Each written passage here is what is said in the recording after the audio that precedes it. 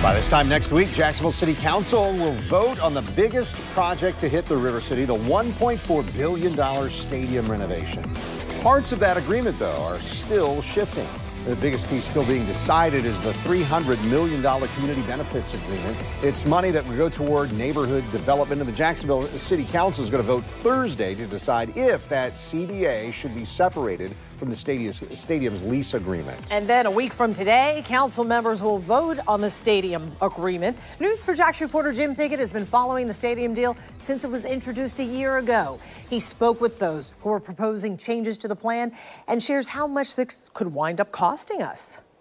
So we're still trying to learn what exactly could happen. But the stadium renovations, everything we've seen, that could remain the same. This community benefits agreement, which is being pulled out, all that's going to be left in is things for parks, like here, Metropolitan Park, and all of the parks along the river. They're talking about leaving $55 million to do that.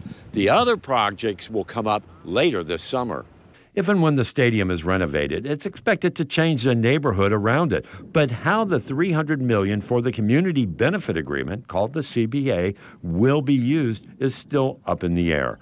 There will be another special council meeting this Thursday looking at the agreement. Council President Randy White said at that time he'll propose an amendment to the lease agreement that would use $55 million from the city for park improvements and take up the rest of the CBA later this summer.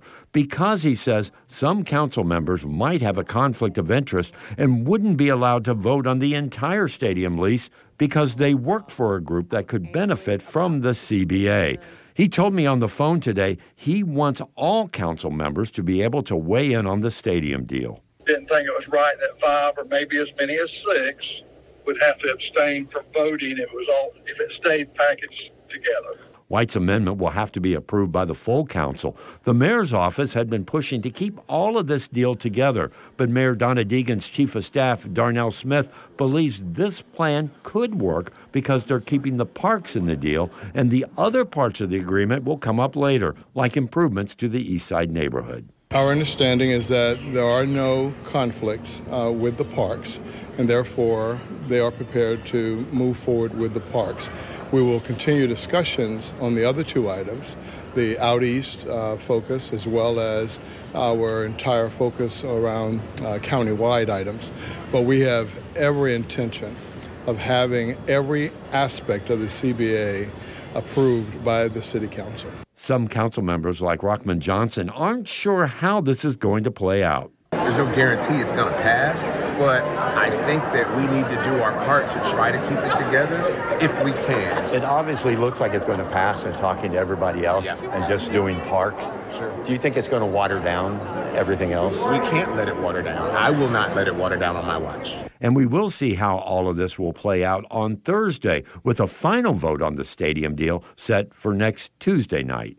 Jim Pickett, Channel 4, the local station. Even if the City Council votes to approve the Stadium of the Future agreement, the renovations would not be set in stone. The next step would be a vote from the NFL owners.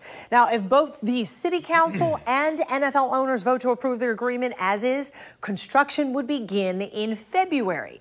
The Jaguars would still play at Everbank in 2025 with the stadium at almost full capacity. Work would pick up in 2026.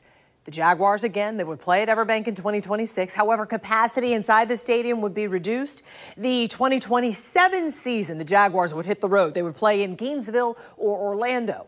The goal would be to have the renovations complete and the stadium reopened in time for the 2028 season.